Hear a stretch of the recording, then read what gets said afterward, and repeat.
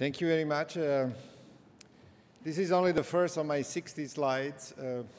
No, it was a joke. I was trying to wake you up, actually. Science, the endless frontier. I thought it was appropriate because I think you probably can understand what a frontier is. And this is a famous sentence. This is the title of a report that President Roosevelt commissioned to Professor Vannevar Bush many years ago to basically make a study to understand how the mobilization of the science and technology community realized during the Second World War could be put to use to society.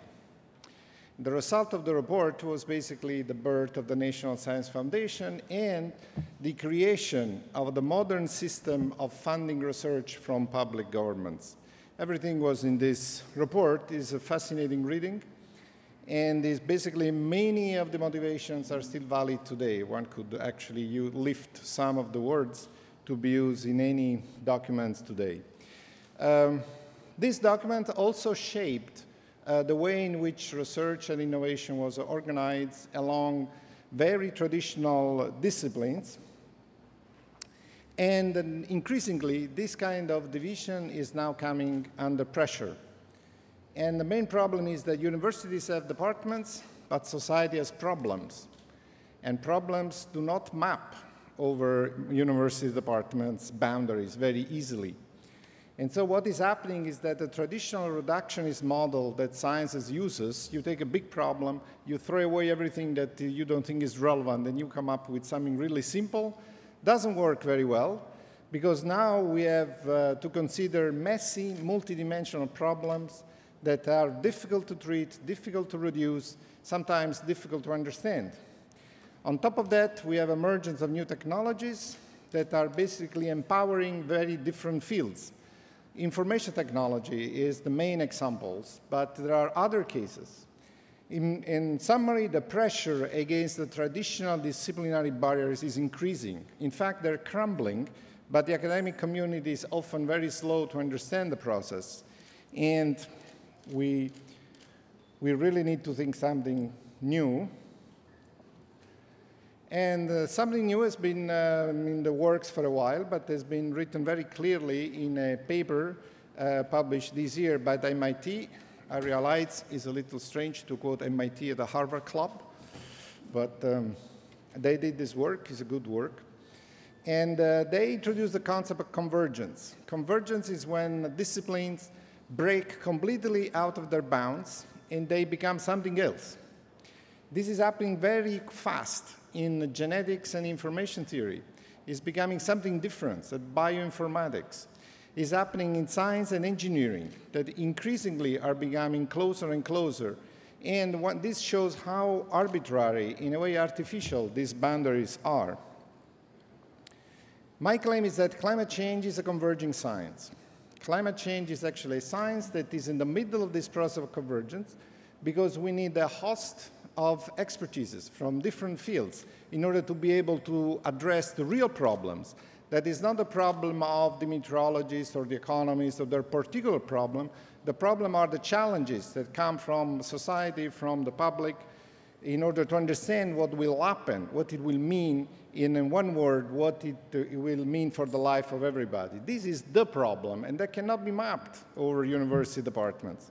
So climate change is a laboratory of convergence, and we are not totally ready to it.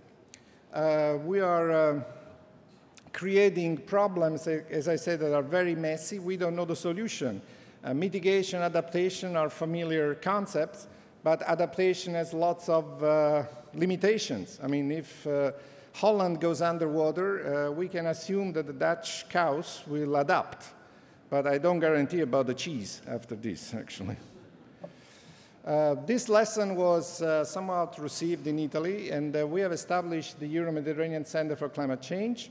And this center was basically thought as an integrating center that would serve as a reference point for all climate change impacts modeling and estimation. The center is based on 6 divisions. The basic idea here is that we go through the entire vertical chain of the climate change problem. So we go from the numerical experimentation, the scenario, to the impacts analysis and modeling and agriculture, coasts, marine.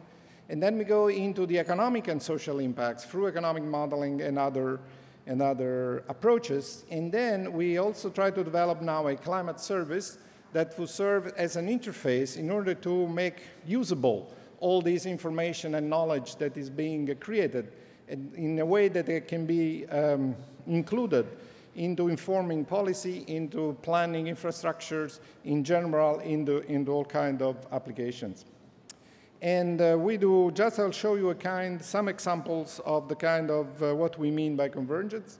We're doing a lot of work on the ocean. We're actually running a global forecasting system for the ocean that is based on our experience in the Mediterranean, where we're running a forecasting system for the Mediterranean that is used for application for emergency, security, marine operations, and offshore operations. And this is a piece of our model. This is our global model that we use for our experimental forecasting operations. And these are very important for marine operation at sea because it will give you a way of making them more efficient and more secure. Just an example of another integrating project. This is a project that was done in Montenegro in the Adriatic Sea. But in this case, we integrated different models from a river basin model down to a coastal area model, urban waters, underground waters. All of this is part of the same system that allows us to make an evaluation of the impact of climate change. And we have to pull together all sorts of different expertises to get these people simply to talk to each other. That was quite interesting. And this is a further example of the chain of modeling that allows us to go down to 50 meters from the ocean down to 50 meters into the river to be able to model the entire hydrographic basin. We're also running a seasonal forecasting system. This is highly experimental, it's global.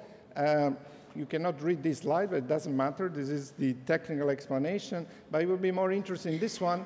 This is also an unreadable slide, but what it means is seasonal forecasting is a difficult problem. Where is red, we have some skill, some hope of actually doing it. Interestingly, the skill is mostly in the tropics and over South America, and so we think that this is also a very promising field of investigation and application. Finally, just to show you some results from our economic models. These are the results from an economic model that is trying to assess the impact of climate change in the case of no action. So this is the impact of the global GDP in the case nobody does anything. And if you probably, I can point, I cannot point, but the red line in the middle is the impact on the world GDP is about half a point of the world GDP in 2050, something like that. So this gives us a volume of the problem. A point, you know, the world GDP is about $60 trillion. So half a point is about $300 billion. That's the cost of climate change if we don't do anything. So this is the size of the problem, and the models can go very in detail. This case was done for the Mediterranean, so we have a lot of different countries, but it's a global model that represents the global economy. And this uses an input, the climate models, the climate scenarios that we have produced internally. So we are putting this community to talk together. And this is some of the issues that we're discussing for our Italy-Brazil cooperation. This is basically summing up the thing that I've said, so I will not go through them. And I think that we really have an opportunity of starting a very fruitful and interesting cooperation. We realize that Brazil is strategic for a number of reasons. It's also strategic from a meteorological point of view. The tropics are the engine of the Earth, and so we have to understand what is happening over there in order to understand what the climate does. So it's a very selfish interest, you might say. Thank you very much.